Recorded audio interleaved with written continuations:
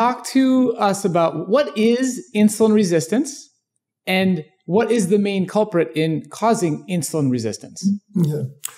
There's some basic tenets here. We in these Homo sapien hominid bodies are plant-eating hominids. We have basically the same digestive system and metabolic mechanisms as our gorilla and bonobo cousins have. And they're up in the trees eating leaves and fruit all day. They eat a high carbohydrate, high fiber, low fat diet. And they do not develop type 2 diabetes. They don't develop clogged arteries. They don't develop obesity. They stay lean, healthy people. And their insulin function stays absolutely normal throughout their lives. Never had a gorilla in the office with insulin resistance and taking metformin. But seriously, that's kind of, as funny as it sounds to make a gorilla the gold standard, in a way, metabolically it is for us plant-eating hominids. We've got fingers on our hands, not claws. We got small mouths with flat grinding molar teeth and a rotary jaw joint for chewing up starchy roots and fruits. We're a plant-eating hominid. And as such, our body, from our digestive system to our cellular metabolism mechanism, our mitochondria, etc., they are used to a steady stream of easily digestible, metabolizable carbohydrate sugars. Those leaves and fruits are made up of glucose, maltose, fructose, and starchy substances that are, again, long chains of sugar. And our body is beautifully adapted to metabolize these sugars. We eat the apple and the sugar gets into our bloodstream. We have to move the sugar into our cells thanks to the action of insulin, which we'll talk about.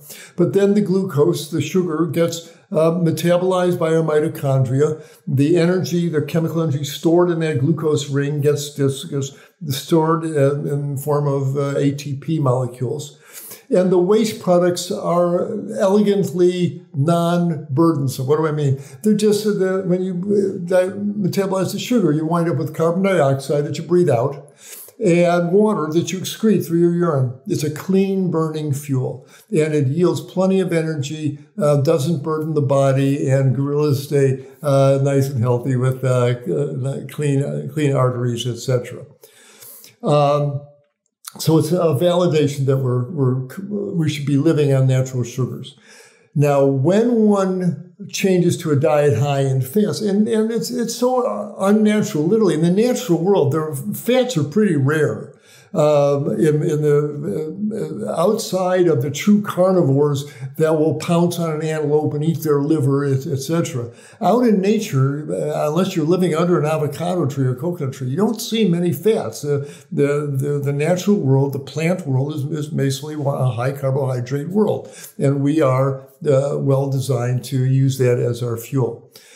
A little bit of fat, if you do come across the occasional avocado, fine. We need a little fats in our diet. And everything has a little bit. Rice has a little rice oil. Apples have a little apple oil. We get our fats from our food.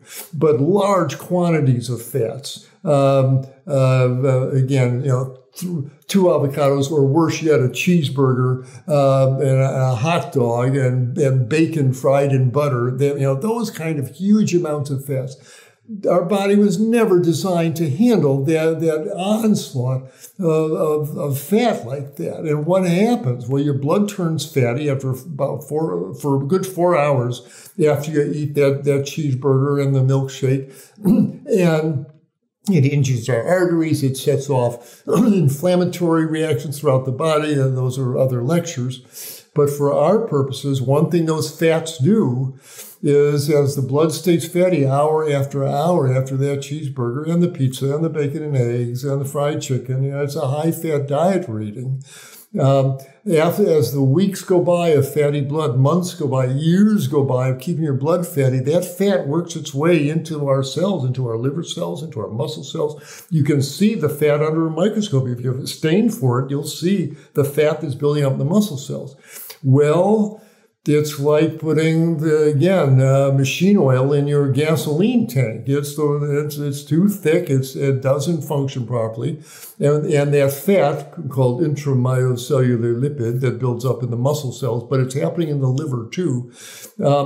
It starts interfering with essential enzymes needed for insulin to work. Let's go back to insulin. You eat that apple, blood sugar goes up. The pancreas senses it, puts out this hormone, a little protein called insulin, that comes to your cells, plugs into an insulin receptors, and that sends messages. It sets off enzyme cascades through the cells to pull that sugar into the cell where it can be burned for energy. But if the cell is all full of fat, if that intramyocellular lipid is clogging up the mitochondria, it's generating free radicals, it's clogging up the insulin receptors from the inside, it's inhibiting kinase enzymes needed to make that transport mechanism pull the glucose in. You've put chewing gum in the door lock or super glue in the door lock, chewing gum because it is reversible. And at that point, insulin knocks on the door, but nobody answers. The enzyme machinery does not work. It's all gummed up with these fats, and as a result, the blood sugar piles up in the bloodstream, and people walk around with these high sugars at 260 and 350, etc. And the admonition from everyone from your family to the diabetes educator to the uneducated physician is, those sugars, those carbs are bad for. Look how your sugar's going right up. Stop eating those carbs, raises your blood sugar. But the sugar is the tail of the dog. That's the effect. The real problem's all that fat in the cells, and the muscle cells, and the liver cells, and that's the real driver of insulin resistance, where the insulin plugs into insulin receptors, but does not allow glucose to be brought from the bloodstream into the cells to be burned. So insulin resistance is a matter of too much fat, not too much sugar. Yes, if you're all clogged up, don't eat a bunch of sugar. That's true, but you got to really focus on your diet and look at the fat, including vegetable fats, where they're coming from and the mischief they might be causing.